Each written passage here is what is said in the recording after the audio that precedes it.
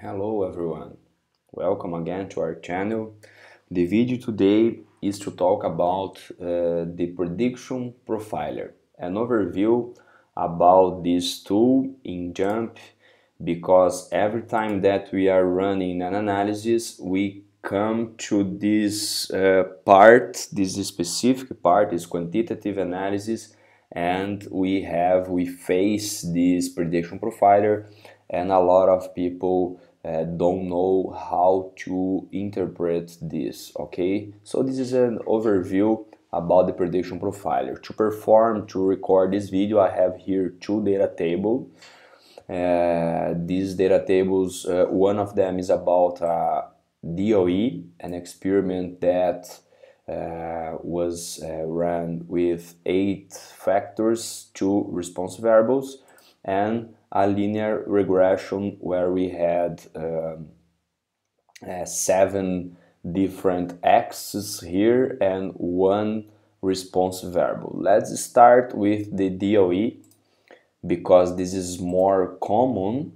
The situation is more common. For example, let's run here the fit model. We have 2 different response variables. We have here the 15 degrees of freedom. So we run this and we have here the prediction profiler. So this is the best part of the analysis, because it's the moment that you can play with your factors and understand what can happen if you fix them in some specific levels or the other levels and so on. So you will try to predict the future of your project, process, or service. Okay, so the first thing that call our attention here is that you have 1, 2, 3, 4, 5 factors here. You have the others 3 factors here, and you have this desirability here. So this desirability is a function of the prediction profiler that you can turn on or turn off here, for example. So I will record a specific video about this because these deserve a very special video. Okay, so I will turn off here and I will work only with the factors without any optimization. So how can we organize, how can we put this from here to here and work in the same level here? So you have a button here called appearance. So here in this appearance you can arrange it in rows. I have 8 factors. I'm gonna put here 8. So you have 8 plots in the same level. Okay, you can also arrange this, reorder the X variables. For example, I want the A being the last one, so you put the A here. So you can reorder the X variables, the Y variables. So let's organize this and continue.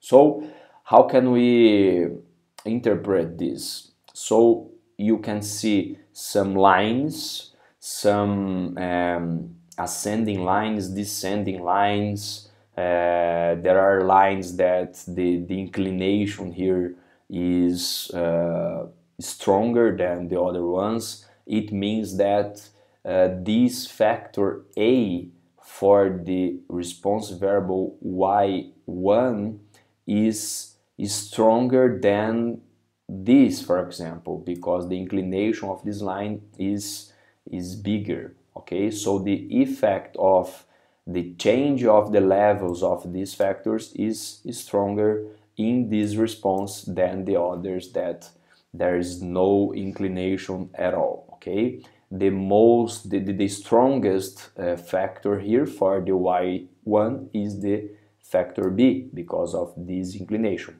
Okay, so you can change all the levels here. You can put everything that you want between minus and plus 1, because these are the levels that you have for these specific factors in your data table.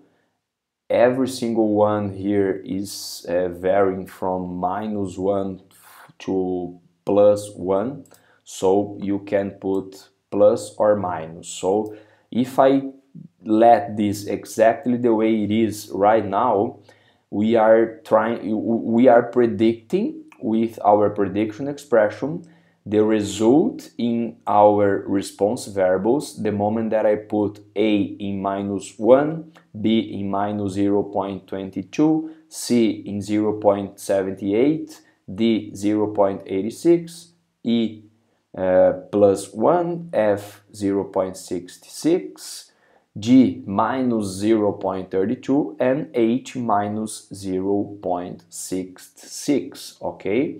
So the prediction here is having the Y number 1 110.255 and Y number 2 12.21245, okay? So you can add specification limits or reference lines here as well as all other graphs that you have in JMP. What more can we see here? You can have the interaction profiler here for the Y1 and Y2, okay? You can have or don't have the confidence intervals for your prediction here. It's not appearing here because we are using all of the degrees of freedom that we had to complete this model, okay? So the R square, for example, is 1. Let's take a look. The R square is 1 because I'm using every single degree of freedom for this experiment. So let's reduce this model and see what will happen. Let's choose one. Let's randomly choose one here, for example, AD, and remove. So the moment that I removed the degree of freedom called AD, the interaction between A and D, this R square is not 1 anymore, is 0.99, and this R square is 0.92. So this model here, this 14 degrees of freedom now is representing better this response variable than this response variable. So in the prediction profiler now we are having confidence intervals. So let's take a look. Let's rearrange the X here, the Y-X, and let's see the differences. Look that there is a shadow around this line. This is the confidence interval. So I can turn off this here. And I can turn on this again here. So the moment that you are having degrees of freedom for the errors, you have the confidence interval. So you are trying to predict something, but now you have confidence intervals, okay? So this is something very, very powerful in JMP. And another thing that is very, very powerful is the simulator. So you can simulate some variation for each single factor that you have in your DOE and simulate numbers of runs and see what's happening with your response, okay? So this is gonna be a new video specific for this kind of analysis, okay? So let's take off here. And what more can we see in the prediction profiler? When the factors are not continuous. So let's run another analysis. Let's run the analysis about the regression, the linear regression. Look that we have different kind of factors here, for example, continuous factor, ordinal factor, nominal factor. So let's run an analysis. Let's put here our y, and let's put here our 7 different degrees of freedom. I will minimize here all the things that are not important to this video, but we can have an idea how good is our model, okay? Because now, the moment that we turn on the prediction profiler, we will have a different situation. First of all, let's organize here the appearance, arranging rows, 7 rows, okay, 7 rows. And here, look what we have. We have not the lines anymore. We have some behavior here that seems to be not linear, okay?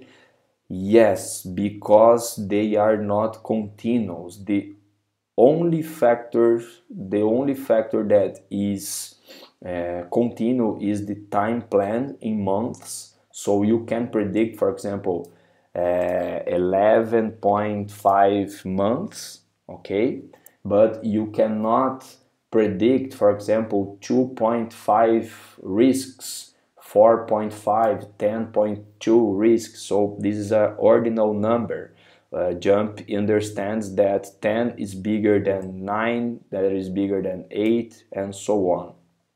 So here, the confidence intervals here, they are little bars. So around this combination of factors, you will have these little bars. They are your confidence intervals that are running this result here, okay? So you can plan, for example, taking 10 risks in this project, 1 year or 12 months the duration, no or yes, if it was delayed or not, and 4 different suppliers, 2 different third parties paid, and follow-up is monthly, and areas involved are 3. So the prediction of this result is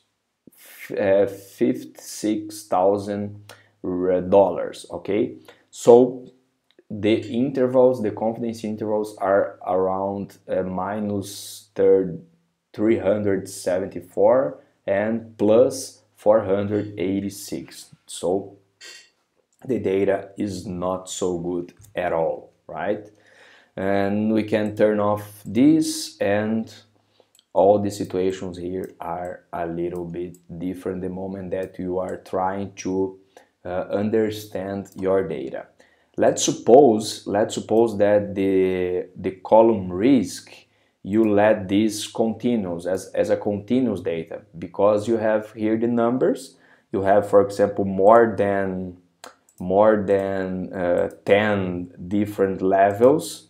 So you decide to put this as a continuous data. So let's redo these calculations. So now you will have a linear situation here, okay? Linear behavior. So JMP will try to predict values, for example, 11.448 risks, something that it doesn't exist, but JMP is trying to predict the result with these values. Okay, guys, so be careful with your data table, and this is an overview of the prediction profiler. Let's talk about in the next video about the desirability functions. Bye bye.